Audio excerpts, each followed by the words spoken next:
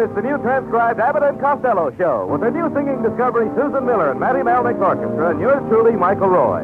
So hold on to your chairs, folks, for here they are, Bud Abbott and Lou Costello.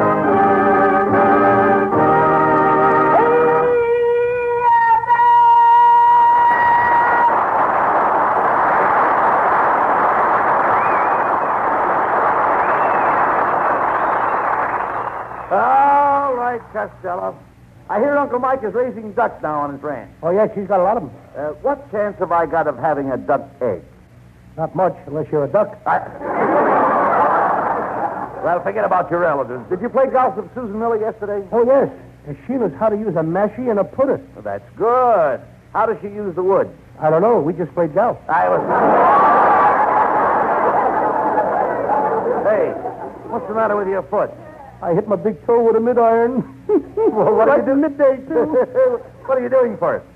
Limping. Limp? And look at your face. How did you get it so dirty? It's covered with grease. All I did was follow the instructions when I changed the oil in Susan's car. Well, how did you get your face so smeared? Well, it says when changing oil, old oil in your car, be sure and let it drain in your pan. If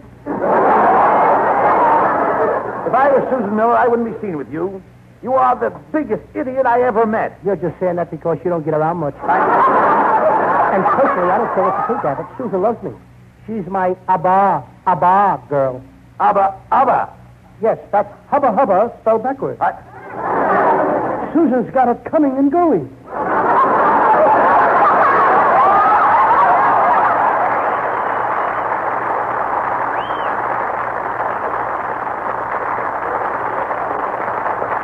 Now, wait, Costello. Relax and listen a minute. My friend here has something interesting to say. I want to pass along an opinion of lubrication experts. Among these authorities, the consensus is that 80% of all engine failure is the result of improper or insufficient lubrication. Yes, 4 times out of 5 when it lets go, faulty lubrication is the villain. Because our PDQ dealers understand this, and because they know how much a proper lube job can save you by preventing needless wear and breakdown, PDQ dealers take special pride in their PDQ factory method lubrication. This system duplicates exactly the recommendation of the engineers who designed and built your car. Your car is much too valuable a piece of machinery for careless experimentation. So you'd best drop in and have your PDQ dealer do that lubrication job. He knows what he's doing. He knows how important it is, and he uses the PDQ system, the type, weight, and amount of lubricant specified by the men who built your car. And now, Abbott and Costello.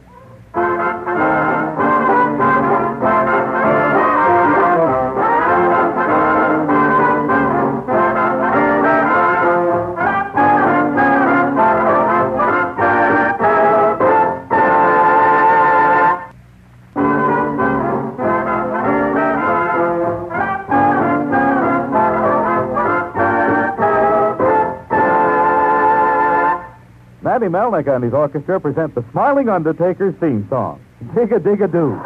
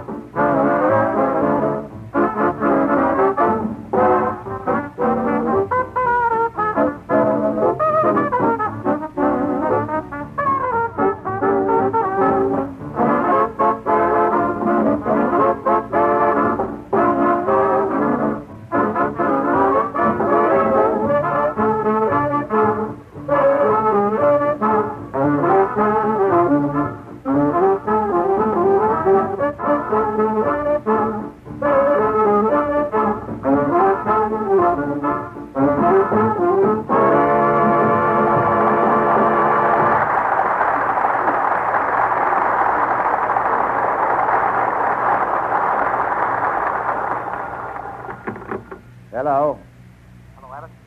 Costello, where are you? I'm out here on Vine Street taking my California driving test. Costello, what happened? I passed.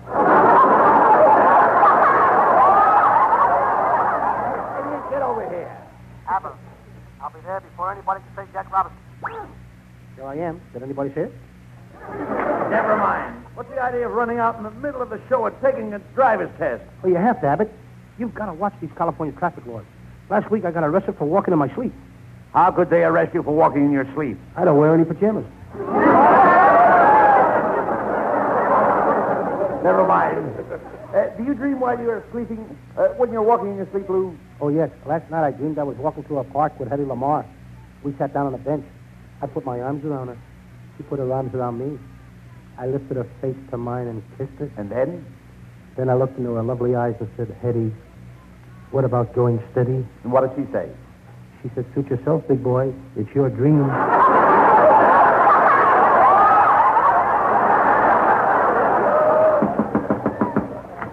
Good evening, gentlemen. I'm the star salesman for Henry Wallace's new book, 60 Million Jobs. Well, what can I do for you? Could you tell me where I could find employment?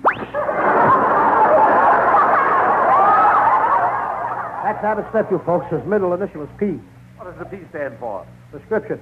First time his old man saw him, he took a powder. You're just jealous of him, Costello, because he has talent. Come out here, Norman. What do you want, Uncle Bud?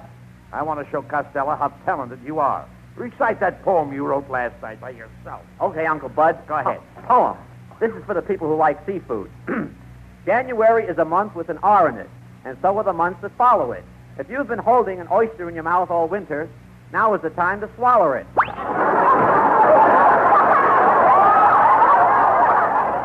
proud of that boy, Costello. He's going places. And as soon as I can find a new straight man, you're going with him. Never mind that. How about paying me back the $14 you owe me? I can account for every cent of it. Here, I'll figure it out on this blackboard. Now, let me see. I spent $8, and that leaves 6. Now, 8 goes into 6. 8 goes into 6. Wait a minute. 8 won't go into 6. There's no use of forcing it. Suppose we start over and carry 2. Carry 2. Yes, we'll split the work. You carry 1 and I'll carry 1. Now, my 1 equals X and your 1 equals O.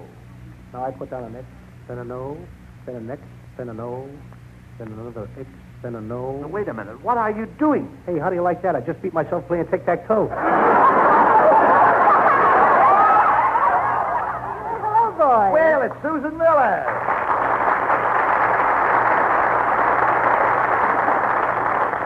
Oh, hello, Susan. You know I've been trying to get you on the phone. I don't think you tried to get me at all. In fact, I've been telephoning your house all week.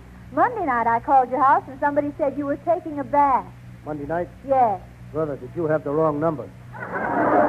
Don't pay any attention to Costello, Susan. Why don't you and I step out tonight? We'll go to some little quiet spot. You'll find that I'm very romantic with candlelight and a glass of wine. You wouldn't be romantic with a flashlight and a barrel of beer. Come on out with me, Susan, if you really want to live. I'll kiss you until the cows come home. With you around, Costello, it's going to be hard to tell when the cows arrive.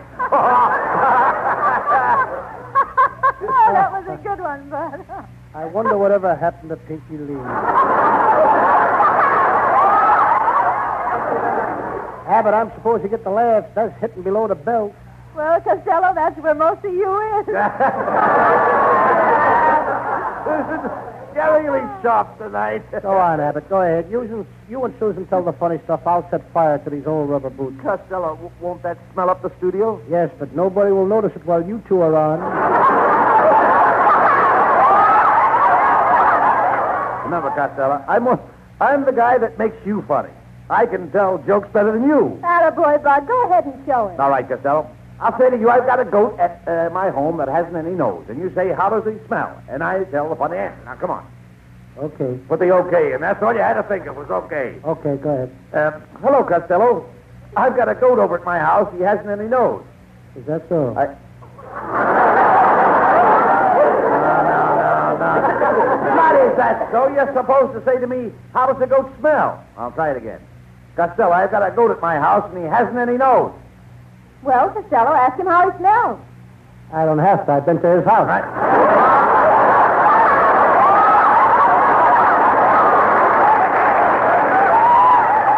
Costello, why don't you give him a chance? Now, go ahead. Give him a straight line. He knows all the answers. All right.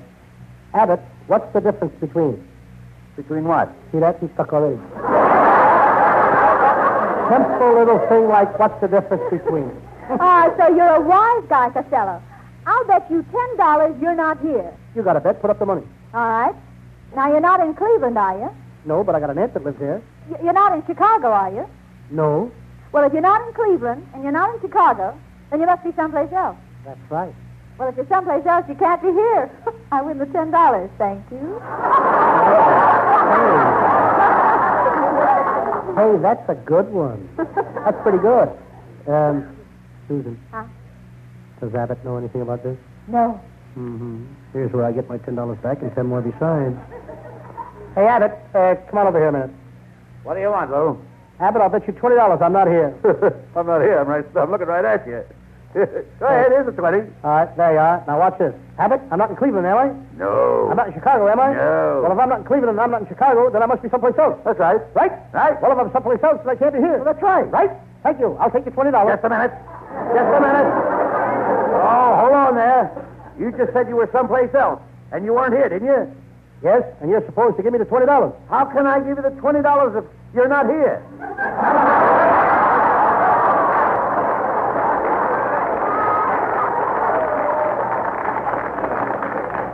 Well, how do I get the money? Tell me where you are, and I'll mail it to you. You know, Susan, you got me into this. Make Abbott give me back my $20. All right. I'll make him give it back on one condition. You give me a riddle that I can't answer. Okay. What is it that has 8 legs? It's 12 feet long, wears glasses, flies backwards, carries a bottle of ketchup in one hand, and carries a baseball bat in the left hand, and bats 376. What is it? Well, I'm stuck. Abbott, give him back the $20. All right, here's the money, Costello. Now, what's the answer? Answer? I had a tough enough time making up the riddle. That was one of my father's jokes. What are you, one of your mothers?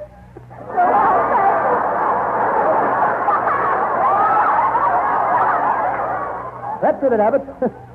I'm through with that, Susan Miller. I'm through with all girls. Telegram for Lou Costello. Telegram for Lou Costello. I'm Lou Costello. You're Lou Costello, Yes. the famous movie actor? That's me. The great comedian that's on the air every Wednesday night? That's me. Well, what are they raving about? Give me the telegram. Mr. Costello, would you give me your autograph? And you're the same guy I've been giving my autographs to all year. You've got 5 of my autographs now. Yeah, and when I get 6 of yours, I can trade them for one of Trigger's footprints. Well, here's one of my footprints.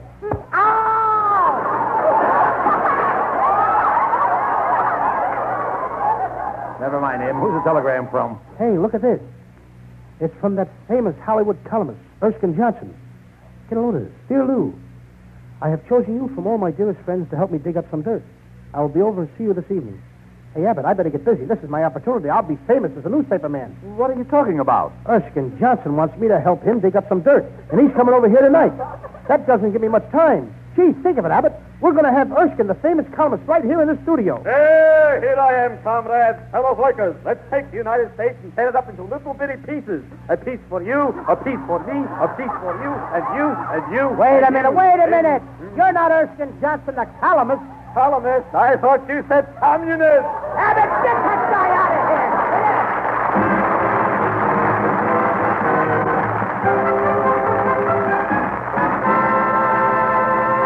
We'll be back with the nonsense in the flick of an eyelash, folks, after a few comments on this subject. Ladies and gentlemen, we at this very moment are face to face with February, one free day in 28, for this is leap year. And by special arrangement with the calendar makers, PDQ is happy to announce that this year you get not an extra weekday, not an extra work day. Move over, Lou, I must stand closer to the mic.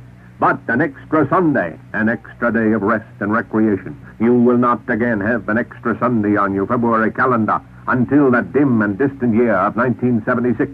In observance of this event, PDQ invites you to drive into the PDQ station of your own choice and buy a tank full of PDQ gasoline to profit by PDQ's sensational offer of extra mileage in each and every gallon. Thrill to the well-documented proof in highway, road, and hill test. Stand back, man. I gotta wave my arms. That for miraculous mileage stretching economy, for ping-proof power pack performance, exceedingly acceptable acceleration, there is no gas, not one, like PDQ.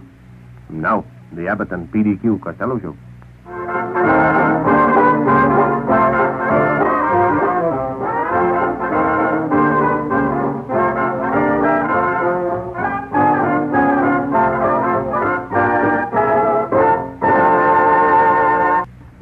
singing star of the Abbott and Costello show, Susan Miller, singing exactly like you, and sometimes even better.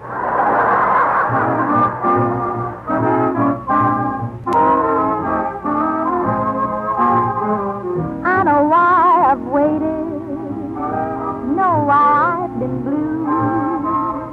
Prayed each night for someone exactly like you. Why should we spend money on a show or two? No one does those love scenes exactly like you. You make me feel so grand. I want to hand the world to you.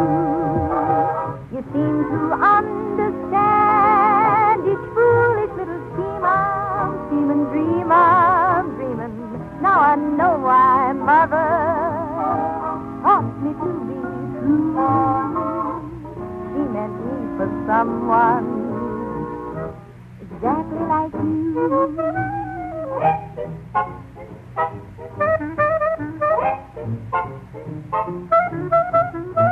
Prayed each night for someone exactly like you.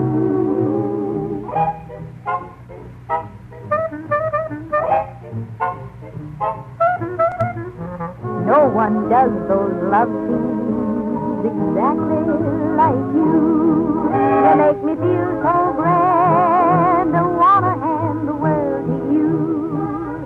You seem to understand each foolish little scheme I'm scheming, dream I'm dreaming.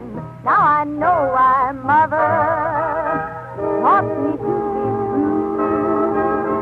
She meant me for someone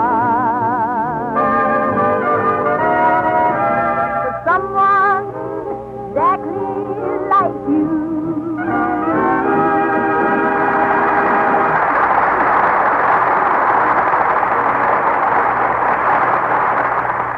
Oh, boy, Abbott. I'm so happy now I'm a real newspaper man. I'm going to help Erskine Johnson dig up the dirt. Costello, Erskine Johnson's column is all about Hollywood. Now, to help him, you'll have to interview people. Get around them. Now, how would you get around Van Johnson? By flattery. Good. Now, how would you get around Jimmy Stewart? By sincerity. That's fine. And how would you get around Sidney Greenstreet? By bus. Costello, you've got to have inside information if you're going to be of any help to Erskine Johnson. Oh, I got all the inside stuff, Abbott. For instance, I happen to know that the Chicago fire was started by a horse. Now, that's ridiculous. Everyone knows the Chicago fire was started by a cow. That's what you think. This horse had friends on the paper, and they kept his name out of it.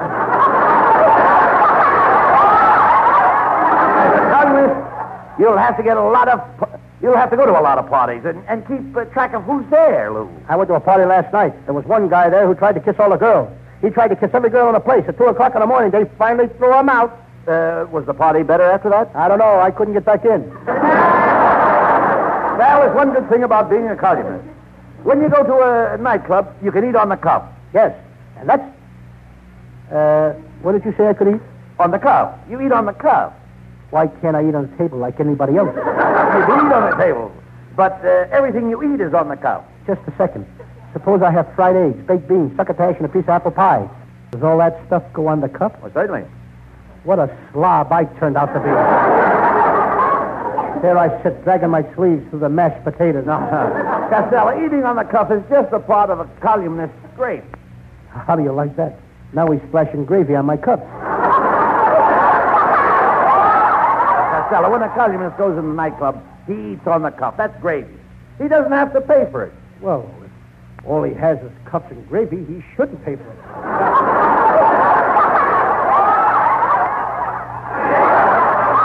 Forget about that. Before they invite you to eat off the cuff, they will probably ask you to have a drink on the house. Well, that's different. I mean, after all... what did you say again? I said they'll ask you to have a drink on the house. But if I got to climb up on a house, they're going to drink the heck with it. When I say you eat on the cuff you eat on is not like the cuff you have on your cuff. And when you drink on the house, you don't really drink on the house. The house gives you the drink, so that makes it a drink on the house. Oh, you mean when I eat on a cuff? The cuff I eat on is not like the cuff I have on my cuffs. And when I drink on the house, I really don't drink on the house. The house gives me the drink, so that makes the drink on the house. Now, you get it. If I got it, I caught it from you.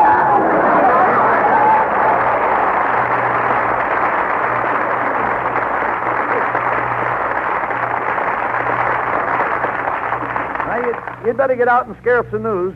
Erskine Johnson is coming right over here tonight, and he said in his wire he wanted you to dig up some dirt. On my first column, I'm going to get Johnson to put in a big picture of Jane Russell. Well, do you think that will help Erskine's circulation? No, but it should do a lot of good for mine. You still don't have an exclusive item. Now, I've got a tip that the famous screen couple, Ronald Flashback and his wife, Millicent, are separating. Come on. Let's go over to their house. Come on.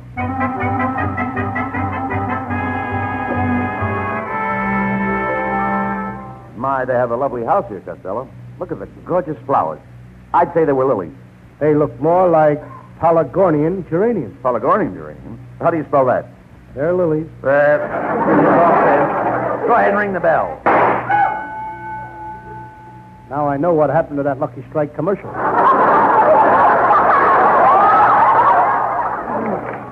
Oh, good evening, gentlemen. Oh, good evening, Mrs. Flashback. I'm Bud Abbott, and this is Lou Costello. He works for Erskine Johnson, and we're here to interview you and your husband. How nice. Won't you come in? Thank you. Lovely place you have here. We noticed the lilies coming up the front walk. Are those lilies coming up the front walk again? I told them to use the back door. Mrs. Flashback, let's get on with the interview. Now, where did you first meet your husband? I met him on a bus. He was a perfect gentleman. The bus was crowded, and he got up and gave me a seat. Then the bus crashed. What happened? He was the bus driver. You mean the great movie star Ronald Flashback was a bus driver? Oh, yes, it hasn't been easy for us. Before Ronald got his big break in the movies, I had to work as a waitress in a drive-in. It was terrible. In 5 years, I didn't wait on a single car. Why? That was before automobiles were invented. I know how it is, Mrs. Flashback. When my Uncle Mike and Aunt May came out here, things were so tough, he had to hock his watch. Then there was nothing left to hock. He hocked my Aunt May. Yes? For 3 years, he worked and saved his money. He went back to that hock shop. There was my Aunt May sitting in the window. He went into that hock shop. And he took out Aunt May? No, he took out his watch. Mrs. Flashback, Costello's interested in the rumor that you and Ronald are going to separate. I heard you slapped his face in a nightclub. Oh, gossip, gossip, gossip. Nothing but Hollywood gossip. Nothing could be further from the truth. Then you didn't slap his face in a nightclub. Of course not. I hit him on the head with a champagne bottle. You see, Abbott, just a family squabble. Aunt May often wallops Uncle Mike, but they always patch it up. With hugs and kisses. No, with Band-Aids and Mucurocomb. Oh, here comes Ronald now. Now, you watch us, Costello, and you see how wrong that rumor was. Ronald! Love boat, Dreamboat! angel boat, Honeyboat! steamboat. Quiet, Costello. Oh, my darling, my sweet darling, without you, I'm lost. I need you. Ronald, without you, I'm lost. We need each other. I'm lost without you. I'm lost without you. Oh, go ahead, Costello. I'm lost, too. I can't find my place. Thank you. Here it is. What these two need is a road map. I should have stayed lost. Darling, I love you, and I'll put that on the record. And I love you, and I'll put that on the record. Not if Petrilla hears you, you won't. Mrs. Flashback, I'm convinced that you two are not separating. Preposterous. My wife is the only woman in the world that means anything to me. Then that blonde you were holding hands with at Ciro's means nothing? Nothing. So, you were out with the blonde, and you told me you were at the studio looking over some lines. He was looking over some lines, all right, but they weren't at the studio. Why, you no good two-timing hero. Darling, put down that vase. It's worth $5,000. I'll take 10 cents worth. You rat. To think I've been married to you all these years. Please, Millicent, this fat, knob-headed newspaper nitwit is a liar. I wasn't with the blonde, I'd swear to it. Would you take an oath? Certainly. If I was out with the blonde, may this building fall down and hit me on the head.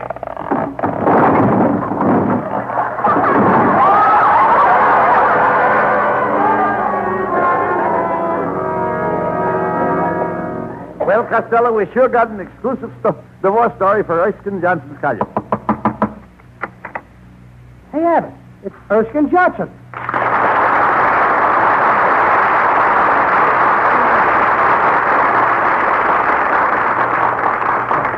Hello, boys. Did you get... Hey, did you get my wire, Costello? I'll say, and I got stuff for you, Erskine.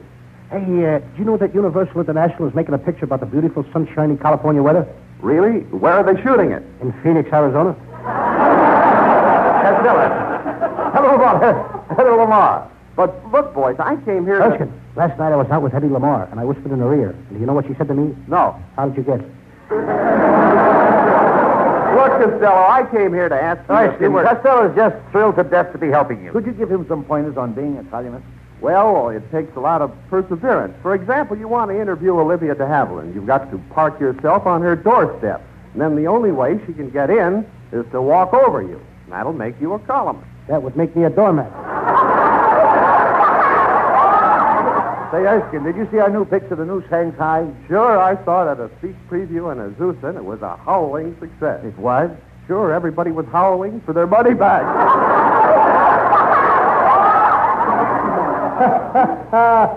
That's a good one. That's a good one. Erskine, when do I start working on your column? You working on my column? What are you talking about? Didn't you send me a telegram telling me that you wanted me to help you dig up some dirt? Oh, sure, Lou. You see, I'm building a swimming pool in my backyard, and I thought if you weren't doing anything Saturday, you might come over and help me dig up some dirt. Me? You expect me to dig dirt in your backyard? You want me to be a common shoveler? Well, I thought... Erskine Johnson, I leave you with 2 words. What 2 words? Jimmy Fiddler. Oh, no!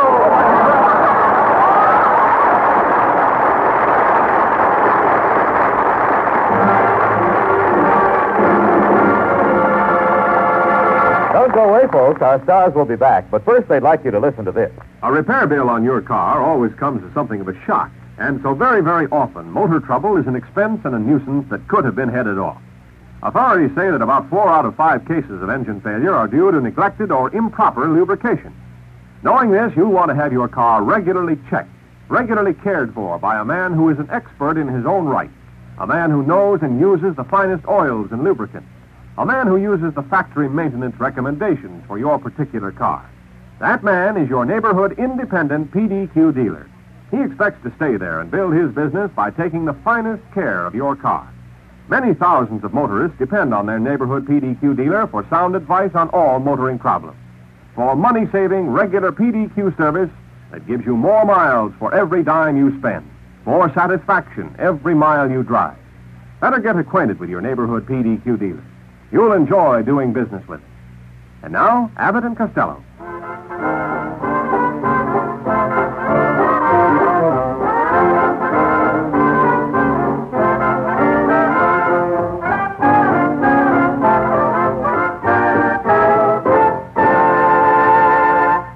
And now here are Abbott and Costello with the final word.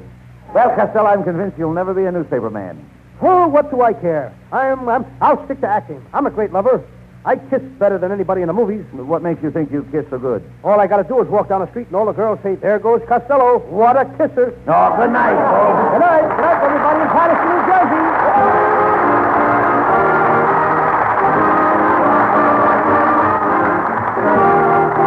Wednesday night at this time for another great Abbott and Costello show, produced and transcribed in Hollywood by Charles Banda and featuring Susan Miller and Matty Malnick's orchestra.